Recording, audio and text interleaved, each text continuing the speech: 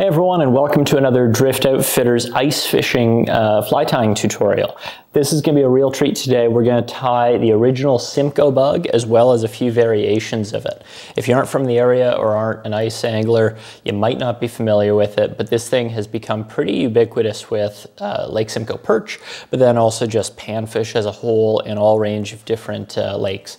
Definitely one you want to have on Simcoe though. So this is the original. It's kind of a wacky looking fly. It's meant to be sort of a grub or a scud or some kind of invertebrate imitation, and really good on perch. It's usually fished in tandem with something like a spoon as a sort of a follow-up bait almost. But you can fish it by itself as well, depending on how you tie it. So, show you the original first, then we'll go through a couple alternatives as well. This is what we'll tie it on. This is a C49S mustad in a size 8, so a curved caddis hook. You can just tie this on a regular old nymph hook too though. And you can tie this in a good range of sizes. I would say anywhere from a size 6 to a 10, maybe even a 12. The bugs can be smaller than that, but bigger will probably get more attention from the fish. And so for thread on this, it's really quite a simple tie. I've just got some big fly thread here in a red from Uni.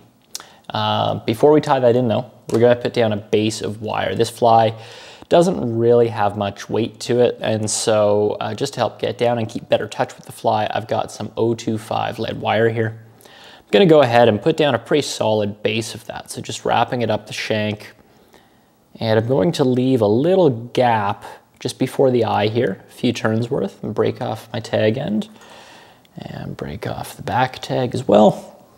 So I've got, if I push those wraps together, you can see a little gap there and a little space behind that before the bend as well. So I'm going to take that big fly thread. You don't have to use big fly, but I'd suggest you use something thick. So maybe a Viva's Power thread or something similar. And the top color does seem to be a yellow and a red out there, but you can do this in all range of different colors. I'm going to start this up at the eye, like so, and I'm just going to take that thread back down over the wire to kind of lock it in place, like so. Doesn't have to be perfect touching turns, just enough to lock it in.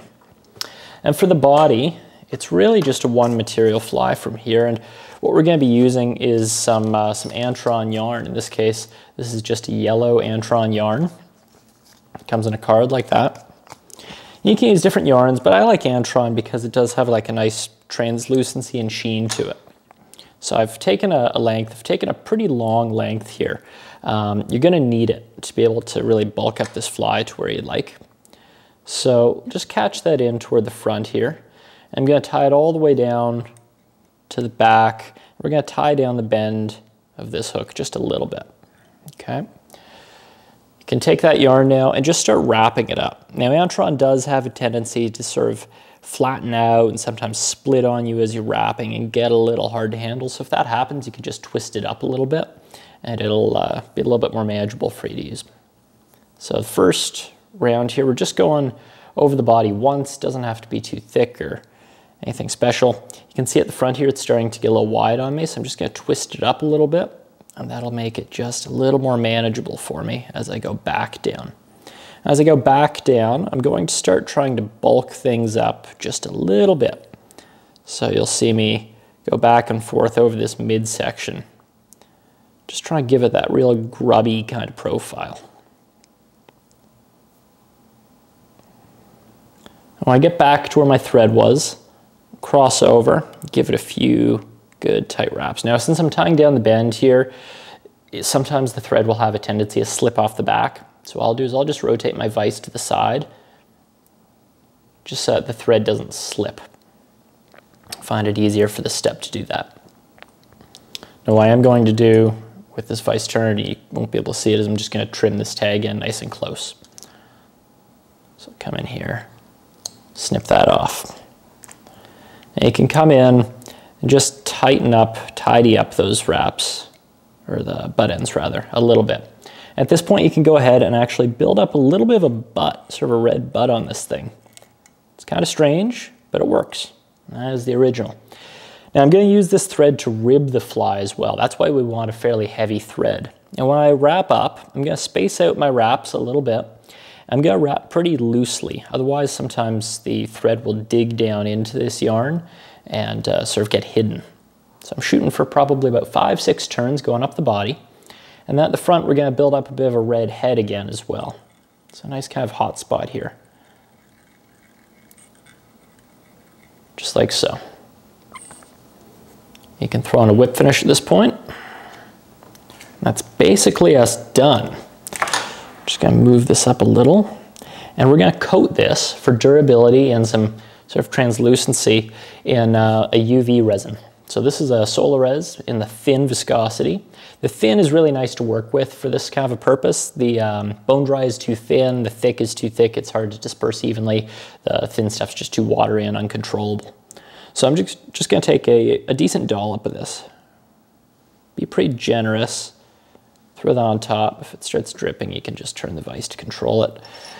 I'm just going to take my bodkin here and use it to kind of spread out that glue. I might have gone a little overboard here.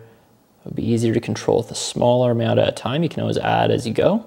But this is about the amount that you want for this fly. It's a pretty healthy amount. And this will make this fly pretty well bomb-proof. You can see there's a cool kind of translucency that comes through when you do that. I'm just going to rotate this a couple times to sort of even it out, more or less, and then I'm going to hit it with my UV light. And I'll just lock it in place.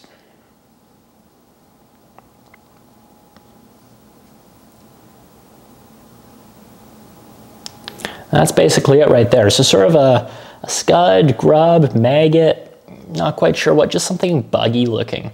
And the perch absolutely love it.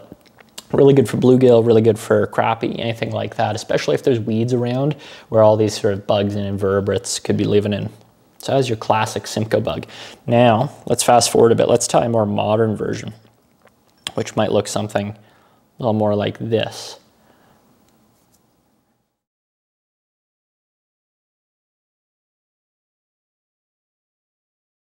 Lots of different ways you can take this again, but this is just sort of the base for it, and then you can mix it up however you like.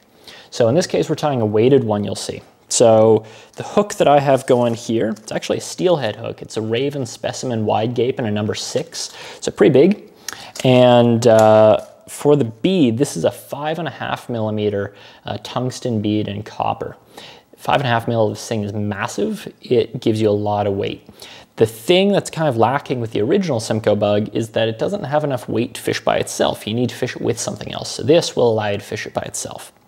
And for the body, again, we're going to use some wire. I've just got some, this is lead-free wire, but use whatever you like. A fairly thick wire, again, to sort of lock that bead in place and build up some taper like we did with the last one. I'm not going to need as many turns here because it's a shorter shank, and most of the shank's already been covered up by the bead, but probably about 4 or 5 turns. And then you can wind that wire to break it off on either side.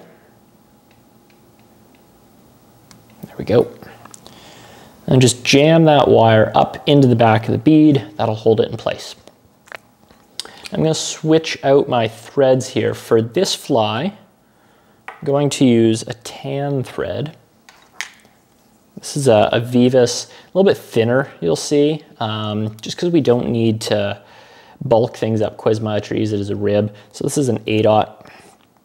Just any sort of color to match the color fly you're going for. This will show through a little bit.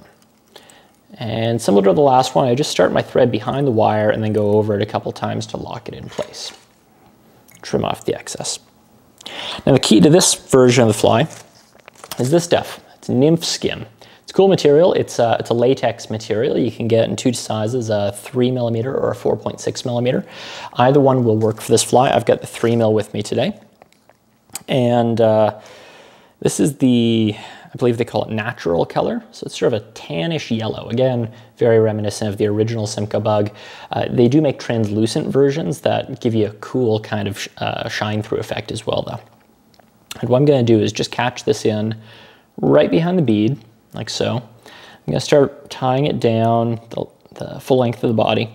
And as I start getting further back here, I'm going to pull and stretch this material a little bit to thin it out, which will help taper down the body toward the back here. So I'm coming right back around that bend a good ways down, and then I'll reverse my thread and start taking it back up to the bead. I'm going to take that, I'm going to start wrapping it. So starting just where it ended, I'm going to give it a little bit of tension here, pull it, stretch it again, try and thin it out slightly for the first wrap. And these wraps are going to overlap each other. The first couple wraps might overlap each other less, and then as I work my way forward, I'm going to back off that tension, and I'm also going to start overlapping them maybe a little bit more frequently. And that will help sort of ramp up the taper as we go forward here. Taking it right up to the bead head. One more for good luck, and then you can just tie it off. Get a few good tight turns on there, and this material, to get us a nice clean cut, I'm just going to stretch it and pull up tight, and when I cut it, it'll snap back down and be a very flush, clean cut for us. So that's basically it. I'll just throw on a quick whip finish there. Now you can use that same red thread that we had on the last fly, or if you want something with maybe a little more pop, you can consider using something like a Glow Bright floss. So I'm going to throw this in my bobbin.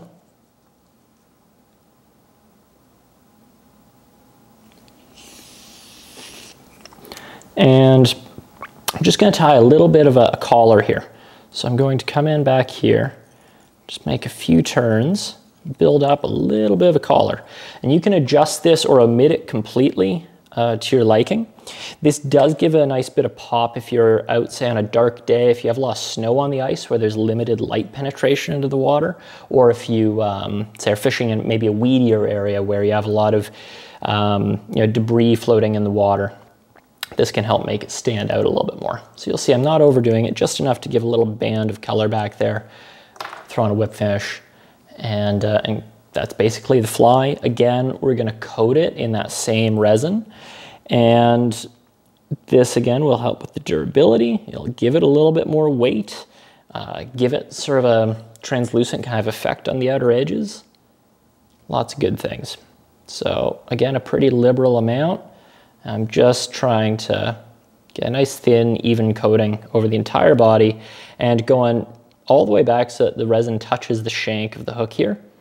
That will help sort of seal in the entire fly to really make sure it's locked in.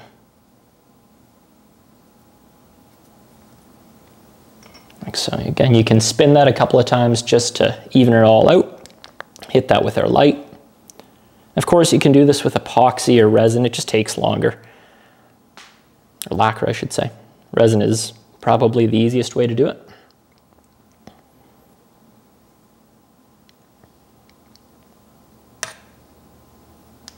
Just like that. And so that's kind of your more modern version. Again, you can see very grubby, sort of maggoty kind of look. A lot more weight here. So if you want to jig this by itself, you'll actually be able to feel the fly, whereas with, that original Simcoe Bug, without the use of a jig or something fished in tandem, it'd be very hard to feel what's going on. So this you can fish by itself and still do really well. I'm going to show you a third option here. This is a little bit of a departure. It's not so resemblant of that original Simcoe Bug, but it serves the same purpose and gives you an option for a little bit more of a natural look.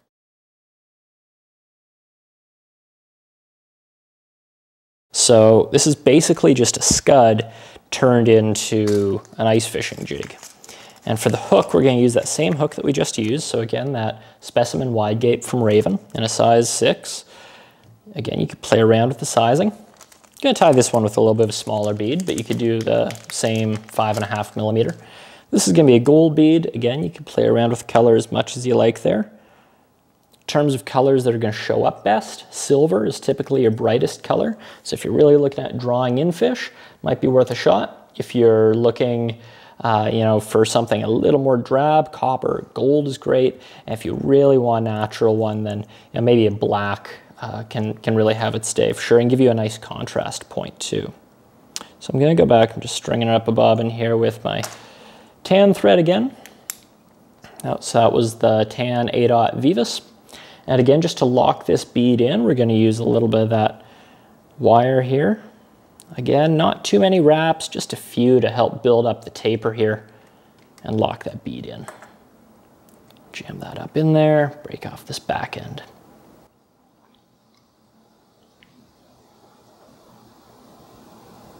There we go.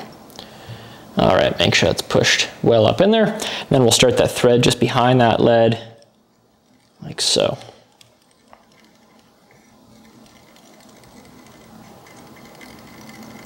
If anything, you can build up a little bit of a taper behind that lead, but it's not very important. Snip that off. Now, the first thing we're going to tie on, and this one is actually something we're going to use to rivet. So this is just a bit of mono thread, but it is just mono line. So nylon, fluoro, whatever you want to use. Something in like a 4-pound or 4X kind of range should be about right. Something fairly thin. And we're just going to catch that in, tying it in on the side. Take that back down the bend. Again, we're going to go pretty far down the bend on this fly. Just like so. Now, this one's going to have a bit of a shell back. So that's going to be made with this stuff. This is a thin skin. So it's kind of like that latex we were using in the last one, except you'll see it's translucent and a lot thinner. It's really thin. So this is great for scud backs. And I'm just going to cut a strip out of it. Not huge, maybe, I don't know, 3/16 of an inch wide, something like that. So similar to our bead, like so. I'm going to take my thread back up to the bead, and I'm going to catch this in right on top, trying to make it just dead center on top of the fly here. Like so. Once that's caught in, I'll pull back on this to give it a little bit of tension, stretch it out a little. And, oops, got a little nick in my material, but that's fine. We'll just keep on going over that. Make sure it gets tied down well. There we go. Bring that all the way down to where our mono was tied in. Okay, just like so. Now, to get the leggy kind of effect, the more natural, more movement-rich kind of effect, this is ice dub in a tan. You can use lots of different dubbings. The key thing is that they have sort of a medium long fiber length and ideally are somewhat soft and translucent. So ice dub is great. You can use hare's ear dubbing or other things like that. Seal would work. Just want to avoid things that are going to dub too tight and not allow you to pluck them out after the fact. So I'm going to take a sparse pinch of this stuff and dub it quite loose. Not trying to dub a dry fly body here. Just trying to keep this stuff fairly loose. So just rolling that onto my thread like so. I'm going to start by tying this on right where that scud back was tied in, right at the very back. Taking my dubbing up, and if anything, just adding a little bit of taper, a little additional thickness as I work up toward the bead here. So you can see it's a pretty scruffy looking body. I like the tan because it's almost translucent once it gets picked out. I think it's a really nice subtle look. You could use other colors for sure. So we've got that built up. That's our body. Now what we're going to do is going to pull this thin skin right over the back. I should say if you want to use something like scud back, that would work well for this fly too. So I'm pulling that over the top, trying to keep it directly on top of the fly, like so. And while holding that stretched and pulled taut with my right hand, I'm just going to flip my bobbin over to catch that in. A couple good tight wraps over top, and then I'll pull this tag end back and slip my thread in front. You can come in then, just closely trim off the excess, like so. So now you can see we have that back to it. If you think about a scud is basically a little freshwater shrimp. So this is just like the shell on a shrimp. You can think of it that way. Now, just to wrap things up, we're going to take that little bit of mono line that we tied in to start, and we're going to start ribbing over top of that shell back with this. Just evenly spaced turns and really pulling pretty tight on it so it bites in. This is going to do two things. For one, you can see we're starting to get some segmentation going. It'll make it look like there are different little plates on the scud's back. But more importantly, it's going to add durability to the fly. Just binds everything down really well. Put a few good tight turns on top of that, and we'll come in and snip off the excess. We'll whip finish that.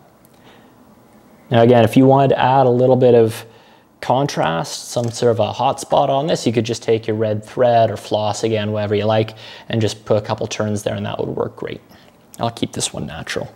And to finish this off, instead of using that same resin we used last time, I would use just a head cement, or I've got, this is a very thin viscosity UV resin, the Solaris Bone Dry, which I love for any sort of application where you'd usually use head cement. I'm just gonna put a little bit just on the thread wraps, not trying to coat the body on this one. We wanna leave all those fibers free to move. So just going over them quickly. And then again, we'll hit that with our light, lock it all in there. And you'll see this is a nice fly as is, but it doesn't have like a really buggy look yet. So to really accentuate that, I'm just gonna take a little dubbing pick here, a little bit of Velcro, and just loosely tease out a few of those fibers. Don't need a ton poking out, but just a few to sort of imitate some legs, I think goes a long ways here. Just like so. So this is a cool one where you've got a bit of weight to it, so you can fish this thing by itself if you want, or, you know, still use it with a spoon or whatever else. But especially if you're fishing pressured fish that are a little over the other harder bodied jigs, or, you know, you're fishing really slow. If you're fishing really slow, the others don't look like much. I mean, really slow, like almost static. But this thing, even when you try to hold it still, those little legs are gonna move just that little bit, and they can be, I think, a good deal sealer on finicky fish. So this is a great version that you can try that I don't think a lot of ice anglers have out there, but fishes really, really well. So hopefully you enjoyed that. That's 3 different versions of the classic Simcoe Bug, killer on all kinds of panfish. Through the ice, you can use these in open water season too. Hope you give them a shot. Let us know how you do.